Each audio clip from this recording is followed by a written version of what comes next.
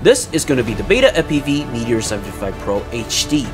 It is probably one of the smallest and lightest FPV drone that currently uses the O4 air unit. So in this video, I am going to be guiding you the process of assembling it from scratch. We will set everything up in Betaflight, we will bind it to the radio, bind it to the goggles, and at the end we will be doing some flight tests together so I can share some of my initial thoughts about it. Alright, without further ado, let's get right into it. Hey, I bet I got you with that heroic music, but in fact this is just going to be a simple tutorial video, so enjoy it, help me watch the whole thing, help me like and subscribe. I'm out of here. So let's start by looking at what you're actually going to be getting in the box. So first off, let's just dump everything out so it's easier to do it this way. Okay, so you're going to get like a supporting package, which is just probably not going to be helpful at all because there's not a lot of information on there. So yeah, this is going to be the bind and flight version without the VTX, so you have to install the O4 by yourself. So you're going to get the canopy, you're going to get the O4 mounting cage and additional props, and these are going to be important cables that you wanted to keep because yeah, if you lose these you won't be able to connect to Betaflight. They also did provide us with additional mounting screws for the O4 air unit, I believe, and I don't know what these are for actually. I think these are going to be the mounting brackets for the O4 camera. Little antenna, which is much shorter than the one that is coming with it, so this is actually better. Next, you're just going to be bringing out your self-purchased O4 air unit light. Next, we will be installing the camera bracket to the O4 air unit, so make sure your camera bracket, the first piece, you want it to facing this side and the camera facing down like this, so make sure you don't install it incorrectly, otherwise you will have to remove it. Next, you're going to be hooking these gummy adapters into the thing.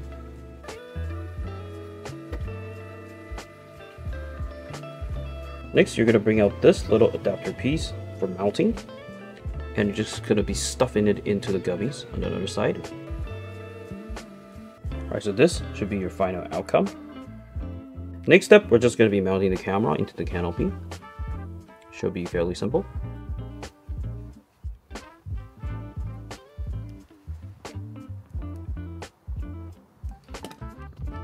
Right. Next, we're going to bring out the main body of the drone. You're going to remove the screws that is attached here because this is way too short. In the package, you're also going to be getting some of the longer screws, and these gummies are for the O4, but since we already have something on there, I don't think we need to add anything on top of it. Simple. You're just going to be plugging in the cable. So this is the cable that's originally coming with the O4. It's a little bit long, so probably potentially we'll just make a shorter one to save on weight later on. Something I later noticed is that in the package, there is actually a shorter cable for the O4 unit, so if you want to use this, it's possible. But for now, this should do the job. Next, we're going to bring out the antenna. Just going to be plugging it in first. So it's going to be right here. Should be a fairly simple UFO snap in. Alright, so one thing we forgot to mention is that the orientation, you can see that the board actually has an arrow pointing a direction, so this is actually going to be the front that you wanted to do. So we're actually going to be mounting the board like this so we can avoid the wire having contacts with the flight controller to prevent additional friction, which is something we don't want. Next up, it's just going to be the simple ones. Screw it back in and everything should be working. Actually, we still have to set it up, but yeah.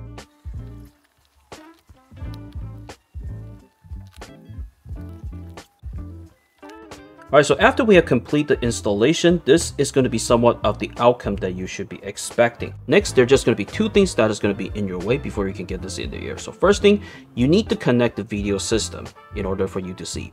Second is you have to connect the radio system in order for you to control. So for the video system, there is only going to be one option. The DJI O4 is only going to be working with the DJI line of goggles. And for that setup process, I'm going to be referring you to the video down below, as that is going to be a more thorough and detailed video to help you. Secondly, you're going to have to connect the radio system. So for this one, interestingly, there is going to be two options for you to decide. So the first option is that since this is an O4 air unit, you do have a receiver built into the O4 air unit, which you will be able to use the DJI RC if you wanted to do that. Obviously, there are also going to be some restrictions, so yeah, the video down below is also going to be guiding you the entire process. The second option is you will be able to use the ExpressLS, which is probably going to be most of us. So the ExpressLS, I'm going to be guiding you the step-by-step process to set everything up in this video. All right, let's get going. Before we actually move to our PC to complete the BetaFlight setup, let's actually bind the drone with the radio first. So the method that we're going to be using, it's going to be the cheat method. You're going to plug in the battery 3 times to the drone and then activate the bind button of the radio, and then they're just going to bind together. That's going to be the cheat method.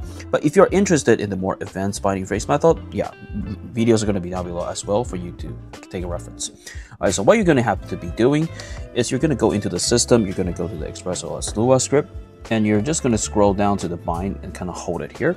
And what you have to do at the drone site is you're going to plug and unplug 2, 3, plug it in the number 4th time, and this will allow the drone into binding mode, and you're just going to hit bind right here. Alright, so you can see that these are actually connected together. If it's not connected together for some reason, then you have to check your radio firmware, because that's most likely the case that it's not matching. It has to be both on 3.x in order for them to bind together. So something you wanted to pay attention. Alright, so let's actually move to the PC to finish the setup. Alright, so next we're just going to be coming to a computer, and you're going to bring out this little dongle, which should be coming with your package. All you needed to do is plug it in down below to the only port that you can find. And next, I want you to plug in a USB-C cable. The other side goes to your computer, obviously. And if you don't have a PC, it's okay to use this to connect to your cell phone and launch the SpeedyBee app. It's going to be the same thing. Alright, so once you have connected to the PC, I want you to launch BetaFlight. And if you don't know what BetaFlight is, below just going to be a download link for you to download it. And once you have it, connect. And as you can see that in this one, since this is a bind and fly and is meant for the O4 unit, most of the stuff is going to be completely set up for you, so you do not have to adjust anything. All the configuration whatsoever is going to be done. So if you wanted to adjust your personal craft name, this is where you can do it. But the rest of the stuff, it's going to be the default stuff that you don't have to touch. So what we're going to be doing right now is we're just going to be going to the receiver tab. Alright, so at the receiver tab, this is where you can see if you actually have bounded your quad. The way of doing it is just to move your throttle sticks, move your yaw sticks, move your sticks to see if you're actually getting any inputs. If you are getting these inputs, which means that the bounding is successful. If you don't, which means you are not bounded, you have to redo it again. Alright, next we're just going to be going into the modes tab. At the modes tab, what you have to do right here is just to check to see if the switches is going to be the ones that it's going to be same as your radio. So, yep. Okay, so first of all, we wanted to look at the arm switch. These are already pre-programmed. And arm switch in general, if you are on a radio that is just on the default setting, the aux one should always be on the one on the top, on the far left, on the bottom. And this one is going to be the arm and the modes. So this one is going to be for angle. So you can see that on the bottom, we're going to be at angle mode. In the middle, horizon, and on the top is going to be our acro.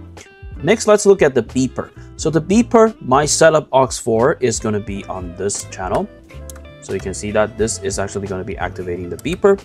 As for the flip over crash, my setup is going to be this one. So it's going to be aux3. But if you're just having the kind of like the default radio settings, it should be by the sequence. So 1, 2, and 3, and 4, probably like that. So you can just flip it to see what you have actually. After we have set up everything in BetaFlight, we're actually just going to be coming back to our bench. I'm going to teach you how to connect the O4 to the goggles. So this is going to be the goggles N3, and this is obviously going to be working with the goggles 2, goggles Integra, goggles N3, and also the goggles 3, but we're just using the N3 to demonstrate. And the binding process should be somewhat similar. So first of all, I want you to power up the goggles, and you have to go into the goggles status menu, and you're going to switch to the O4 Lite. And after this, you should be ready. Next, I want you to power up the FPV drone using the battery. Next, we're going to be long pressing the power button on the goggles to make sure it goes into binding mode. Okay, so this is going to be the sound that you should be hearing. At the drone side, I want you to also press the bind button. Alright, so once you hear the sound, it has been bounded. You can see that we're actually going to be getting footage. And after this, let's actually just really head out to test flight this for the first time. Alright, so you know the drill, switching the scene to the front yard as we're going to be test flying the Meteor75 Pro just for the first time. And for the battery wise, we will be using the BetaFPV Lava 550 mAh battery. And this one has a higher C rating, so it's typically, and supposedly this should give us a little bit more punch. And just like really excited to try this out. Alright, let's get going. Alright, so this is going to be our first flight for the Meteor75 Pro O4.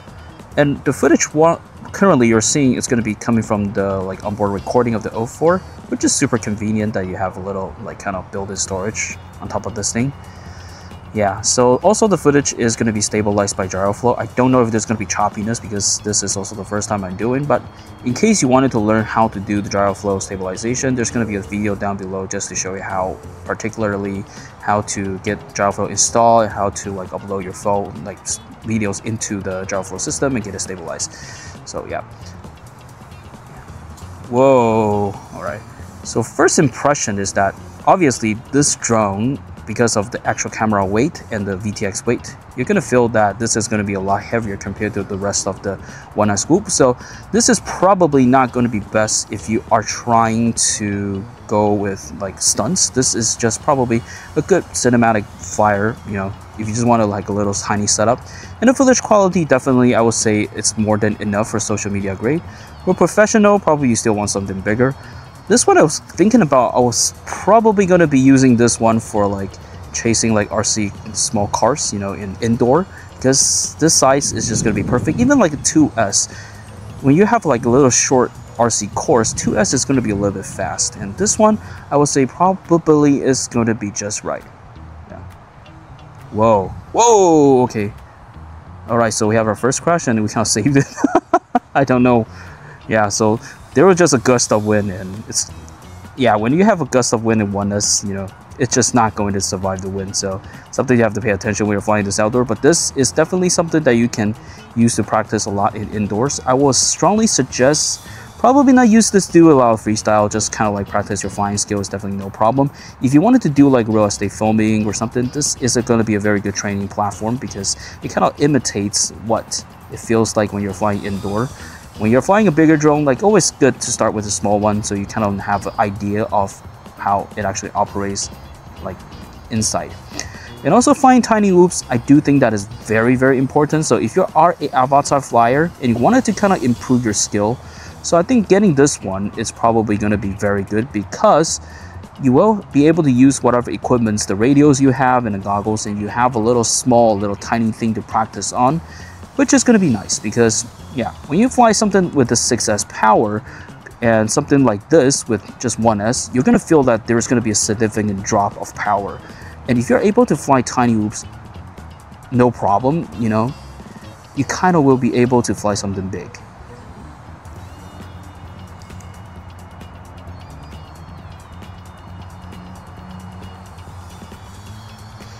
Yeah, so I guess that's going to be about it. Since this is the first flight, I kind of wanted to do a more packs before I throw out my review video. So, yep, stay tuned for that one actually, because so far, I think I am leaning to liking this one a lot because I think the platform and most of the stuff I'm seeing, I don't see a lot of jello like everybody was saying. So, actually, not bad, but you know, we'll just have to see the end result video to find out how it actually looks. But so far, this is actually pretty good.